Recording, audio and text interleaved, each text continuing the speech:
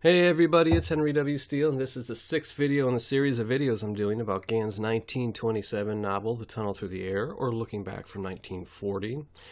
In this video, I'm going to pick up kind of where I left off, talking about the number 52. We discovered a few things, and one of those was that there were 52 days between the San Francisco earthquake in April and the day Robert Gordon was born in this story, which is June 9th, 1906. Now, the first thing I want to point out to you, which you've probably already figured out, is that 52 is the number of weeks in a year. There's 52 times 7, or 364 days in 52 weeks. So what's really going on here is Gann's showing you a period of time that is 1/7 of a year, which is a natural time period, which basically just means it's a period of time that is derived from the cosmos or the planets or nature itself, because that's pretty much where we get all of our time measurements from, is from the sun, the moon, the planets, and so forth. Now if we look over here, back in the foreword right here, which is, as you can see, printed where it's actually shown right by, chapter 1, there's no blank page between it. We see that W.D. Gann talks about 3 times and 7 days. He talks about 3 and 7. There's the law of 3 and the law of 7 is probably, in my opinion, what he's referring to, kind of slightly veiled there. But I'm going to, in a little bit in this video, show you how Gann used 1/7 of different time cycles, or at least another one. I'll show you that there's another one here directly connected to the San Francisco earthquake that we'll look at here in just a second. But before I do that, the number 52 made me think of something that I wanted to do. I wanted to show you guys this. This is a scanned the Ticker and Investment Digest magazine, a scanned copy of it. That's a free resource that you can, the link is in the description box down below the video, so you'll be able to click on that and you'll be able to see the actual magazine scanned in that Gann's article, his 1909 article, was in. And if we look, excuse me, this is the November issue. What they did, this is volume 5, number 1. So what they did was they scanned 6 issues into this one particular document online. And they only show us the cover of this magazine, the November one, but they pretty much all looked, from what I can tell, the same. Just had the different, whatchamacallit, I can't think off the top of my head, the different articles and such that were inside on the cover. But anyway, one of the interesting, basically what made me think of showing this to you guys, and what I want to show you here is the very first article has a picture of the person the article is about. Now this is November, of course. We're going to go all the way down to the beginning of the December issue, because I want to show you a couple of things. The number 52 is what made me think of this to show you guys. And the reason is, here is the contents for December of 1909. The way they laid out these magazines, I just showed you November, which was issue 1, and that started at page number 1 and ended at like page number 50. Instead of starting issue 2 at page number 1, they start issue 2 where they left off on the page number from issue 1, which is pretty interesting, right? So what that means is that, I'm going to scroll down, here is the picture of W.D. Gann. That's a pretty famous picture, now you know where it came from. Just like in the picture I just showed you in the November issue, the December issue has a picture of the person that the head article is about, because W.D. Gann had the first article in the magazine.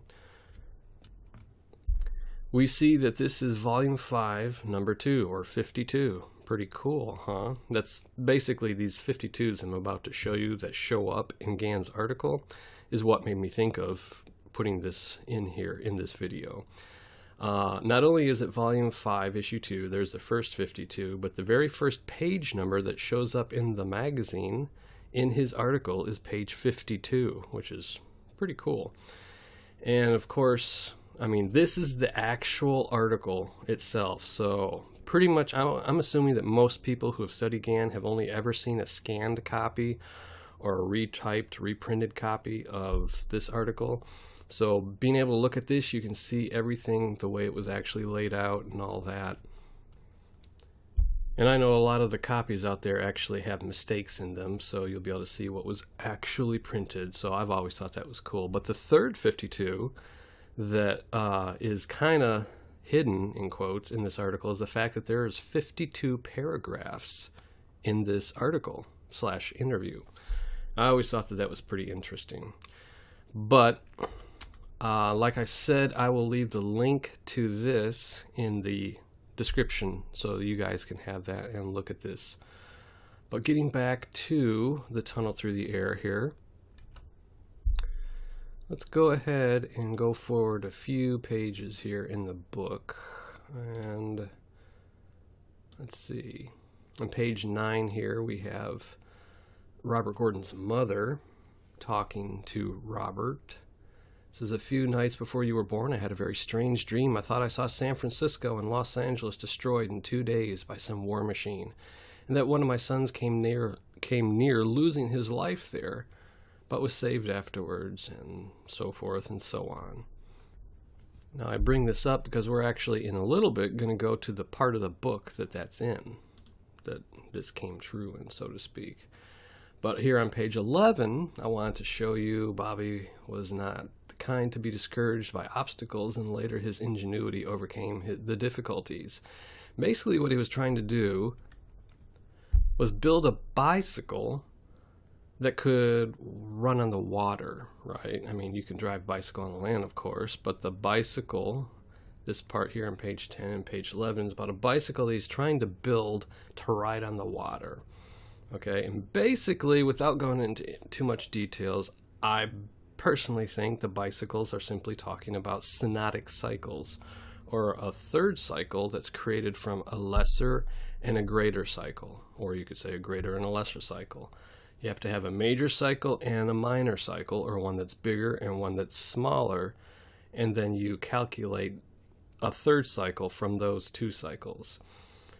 Now that brings me to the second thing that I'm linking in the description, and that is a synodic period, there we go, synodic period calculator. And if you're not familiar with what a synodic period is, I suggest that you go ahead and look it up. Basically what it is let's say you have one planet that orbits around in a certain amount of time. We'll use Mercury for an example. Mercury takes about 88 days to orbit the sun, and Venus takes about 225 days to orbit the sun, right? The synodic period is about 144.5 days of these two planets. And what that means is if you start where these planets are conjunct, it takes 144 days for them to become conjunct again. And at that period, Mercury, the slower one, will have moved more than one of its whole orbits, but Venus, the faster one, will have moved less than one of its whole orbits. So anyway, having a synodic period calculator comes in very handy when working with the Tunnel Through the Air, I found. So I'll put a link to this calculator in there, and this is the actual mathematical formula, which isn't too hard to figure out. So if you'll memorize this, you don't need the actual calculator itself, although it's still faster to have the calculator.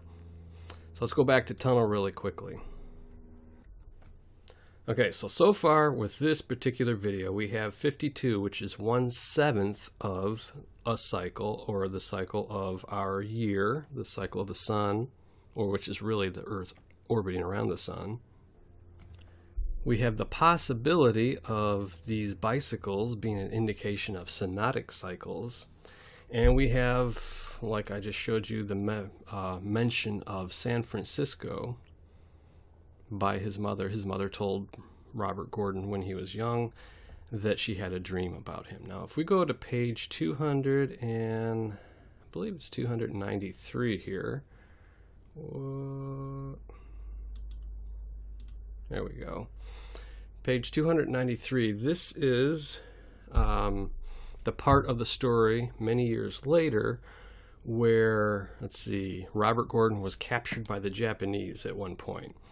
It says, as soon as they had landed with him, his mind went back to the days of his youth when he had built his first bicycle to ride on the water. and when he had read the Bible and talked about the wars to come and made plans for his great airship.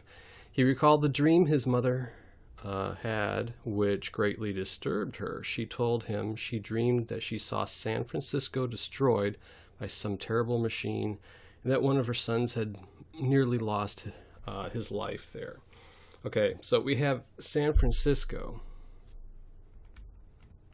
mentioned again here. If we read further, we see that he said he thought of how his mother had told him about his oldest brother losing his life in San Francisco in the San Francisco earthquake. So on page 293 here, we have a direct reference back to what happened on the first page of the book, which was where we basically, if we look at the first page, we see that Gann tells us Robert Gordon's born, and then right away connects Robert Gordon's birth to the death of his older brother 52 days before in the San Francisco earthquake, right? Now, let's bring our calculator up here, as is very helpful when studying tunnel. We're going to change this to our date calculator again. We're going to calculate the difference between these two dates when it's mentioned here and when it's mentioned in the first. We already know the first date of the actual earthquake is April 18, 1906. But now we have to find a date for this happening right here. And if we turn the page back one page number, excuse me, we see that this happened in September of 1930. But at this point, we don't really know which part of September of 1930. Now, once again, right here on the very beginning of chapter 26 on page 290, we see that Gann's talking about San Francisco and how the destruction of San Francisco was greater than, let's see, the destruction was the greatest in history, much greater than the earthquake in 1906. So Gann is directly connecting the earthquake of 1906 to September of 1930. And then he does so right there at the beginning of the chapter, and then on page 293 he makes it personal again and has Robert Gordon remember this, okay? He has Robert Gordon remember the fact that his mother told him about the death of his son. So now we know that this is September, so we're just going to put September 1st for now, 1930, and we're going to calculate the difference. We see the difference is 24 years, 4 months, and 2 weeks. So what's so important about that? It's 8,902 days, and of course it could be, you know, anywhere from 24 years, 4 months, 2 weeks to 24 years, 5 months and 2 weeks, because I just used September 1st here. But if we go to the actual calculator and multiply 24 by 12, because that's the number of months in a year, we get 288 months. If we add the 4 months from right here, we get 292. And if we assume this date is probably, let's say it's September 18th, just to make it a full month. That's 24 years and 5 months. So that would be, we have to add one more month right there. That would be 293 months. So from the earthquake in April of 1906 to September of 1930, there's 293 months, and it just happens that this is mentioned on page 293. So I'm of the opinion that this is very significant. It's like a big clue, right? Sure it is. Now, if we go to the synodic period calculator, we can try and figure out what's important about 293 months. Now, let me do this. Let me pull the calculator back up. Now, we know this is directly connected to the San Francisco earthquake, and we know the timing of Robert's birth and the earthquake was 1/7 of a year. So if we take 293 months and multiply it by 7, assuming that it's 1/7, that 293 months is 1/7 of something, we get 2,051 months. That's a long time. So if we divide it by 12, to figure out how many years it is, we find that it's just short of 171 years. Now, why would that be important? Well, it just so happens that if we figure out the synodic period between Uranus and Neptune, Uranus is 84 years, Neptune is 165 years. We discovered that the synodic period between the two is 171.1 years. So this is a direct correlation, in my opinion, of what's being shown here. Gann connects the earthquake to this time frame, and from the other time frame, he does it twice. He does it right here, letting you know this date is what he's looking at. He does it again, connecting it to Robert Gordon again on the page number that exactly matches the number of months. That's 1/7 of a synodic cycle. And he's talking about his bicycle to ride on the water right again right here, right? Now, if we go back, I'm going to open Astrolog here. And we're going to go back to the San Francisco earthquake here in 1906. 1907, 1906, April 18th. Okay, so what we have here is the opposition of Uranus and Neptune, very, very close to within a degree. So Gann is giving us a starting point here. The starting point, of course, is the early date, and that just happens to be the opposition of these two major planets right here. So, in fact, in the 1909 Ticker and Investment Digest article, Gann gives us a date in there at one point in time that gives us essentially the conjunction of Neptune and Uranus. I'll let you study that and try and figure out where it is, or you can watch some of my other videos, and I think I reveal it in one of those from a while back, maybe last year. It's in one of the videos where I do the uncovering or unlocking the 1909 interview. But regardless, he's giving us a starting point here. And the starting point is, I guess you could call it an astrological aspect, or you can call it an astronomical position, however you want to look at it.